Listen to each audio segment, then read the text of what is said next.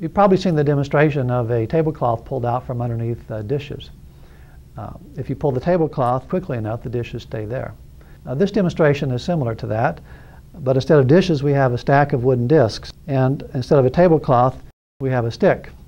And the goal is to remove the discs from the stack. There are 8 of them. And to remove them from the stack one at a time from the bottom up without making the stack topple over. Here's how to go about doing it. To get the bottom disc out, just hit it very quickly with the stick. Now, I could hit it slowly, but if I do that, the whole stack moves. Or a little bit faster, and the stack may topple over. What's happening here is that when I hit the stick, I'm hitting it with a fairly large force. And that force is acting on that disc on the bottom. So I have a large force acting on a fairly small mass. Now, you know that acceleration is equal to force over mass.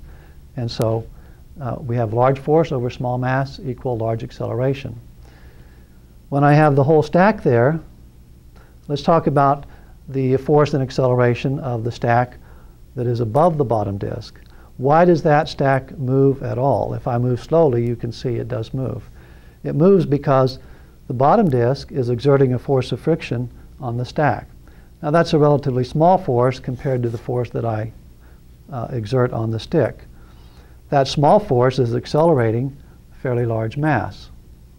So in that case, we have acceleration equals small force over large mass, so we get a small acceleration. So as a result, when I hit quickly, the bottom disk acquires a large acceleration, while the stack of disks above it acquires a small acceleration.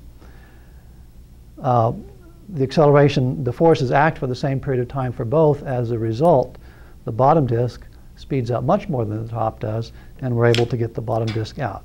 And we can just keep going back and forth and get rid of the whole stack that way.